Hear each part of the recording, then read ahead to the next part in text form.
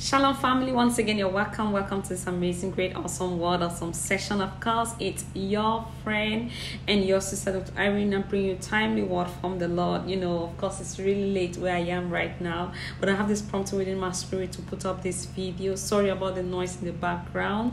The generator is actually on because there is light shortage in some of the apartments where I live. Now, if it's your first time to click on my video, special thank you to you, special welcome to you, all returning viewers, returning subscribers. I love you so much. Your first time, please let's all go ahead, like the video, subscribe and subscribe to this ministry. Help us to preach the gospel, help us to reach out to the world with the love of God. And the Lord says I should tell you this. He says they are desperate. God says they are desperate. Now this one is very specific, it's very timely.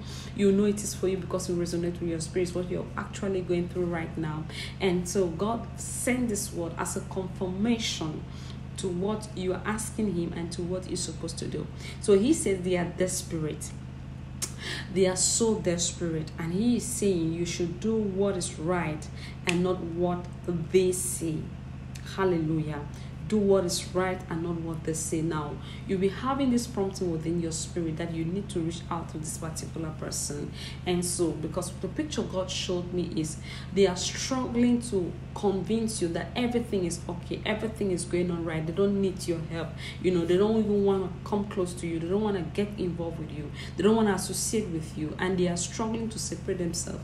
And so, you feel like probably they don't really need you, they don't need your help, they don't need you to stand by them at this particular moment. But on the contrary, the Lord is saying that I should give you this word.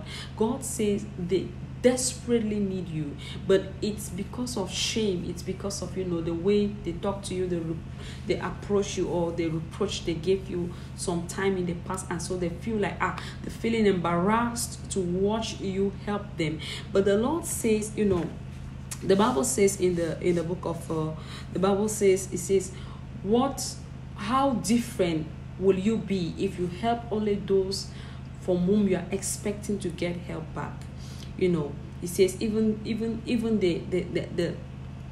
the worldly people, they do so, they lend only to those they know will give them back. So God is saying, yes, they might not have done things well in the past, but he is saying now that this person desperately needs you, and you should not base your conviction on what they are saying. Do what is right. Do what he is prompting in your spirit to do, no matter how it will cost you, no matter how painful it will be, because your reward is with him, with Christ Jesus, not with this particular person. I pray this word is going to lead and guide you to make the right choices, and you will be blessed.